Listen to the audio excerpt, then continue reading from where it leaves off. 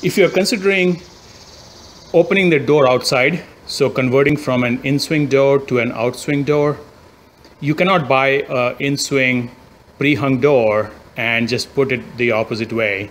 There are two main things to consider. One is the threshold or the door sill.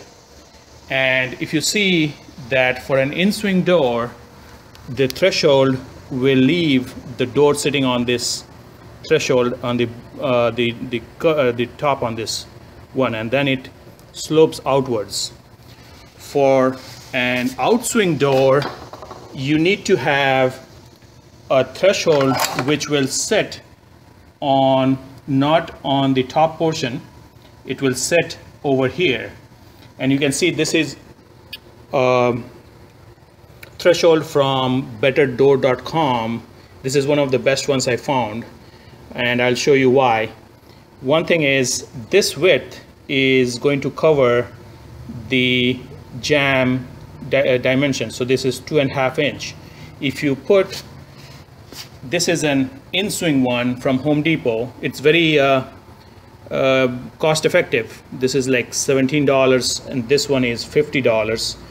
So, but I can't put this in because this width is 2 inches. It needs to be 2.5 inches. You can probably add something to make it 2.5 inches. But the other thing is the depth of it. So if you want the door to sit on this one, there is probably not enough depth to sit the door.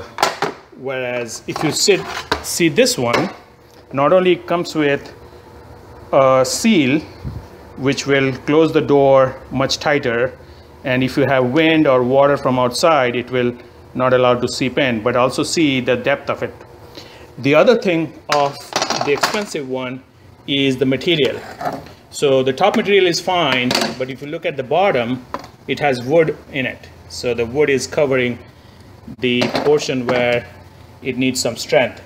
Whereas the expensive one has composite on it. So this is not going to rot. I'm going to put it in a lower level where the water hits a lot, and this is going to be a better solution for it. So two things: you want the door to come and close over here, not sit on this one for an outswing door. The second is you want to have a seal, which is good. You can replace the seal.